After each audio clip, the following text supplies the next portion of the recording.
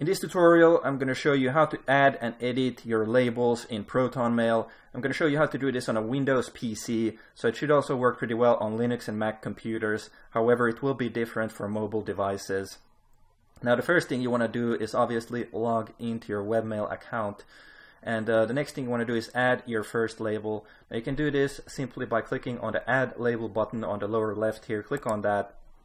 And then just type in a name for your label. So for example, test1, and then click here on the color to select the color for your label. You can, for example, change it to this color. Once you're done, click on save. There you go, you've created your first label. Now, how do you add these labels to different emails? Now, there's basically three ways to do this. And the first way I'm not going to show you in this tutorial because it's a bit complicated and requires a video of its own, and that's by using filters. Now, you can do that through your settings, but I'm not going to show it in this video. Now, the next way you can add labels is by simply clicking on an email. Just click on an email in your inbox or archive or wherever, and then click on the Label As button on the top menu, and then select the label that you want to add. Just click on it so that it gets the check mark here on the right, and then just click on apply. Now you've added a label to your email, to this one email. Now the next way you can do it is by adding to multiple emails at the same time. So you just click on this icon here to the left of your email. Just click on each email for each email that you want to add a label to. And then once you've done that, click on Label As on the top menu, and then click on the label that you want to add to these emails.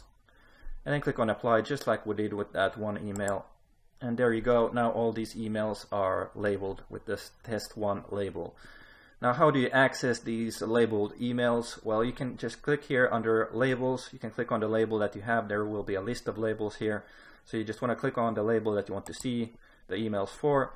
And then here you will only see the emails that have that label added to them. So that's pretty simple. Now, the next thing that you might want to do is edit your label, like change the name or color, or delete a label. So to do that, here where it says label, you want to go to the cogwheel on the right here. Click on that. It says manage your labels. Then it will go into your settings, into the folders and label settings.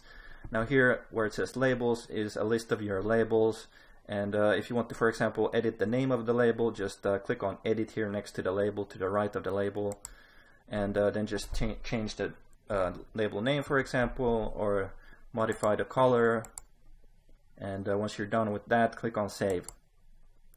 Now, if you want to delete your label, click on this little icon here.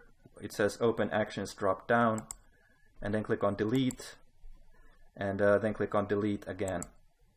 Now, once you delete the label, it won't delete the emails that have been labeled with that label. It will just remove the label from them. So yeah, it's pretty safe. It won't delete any of your emails.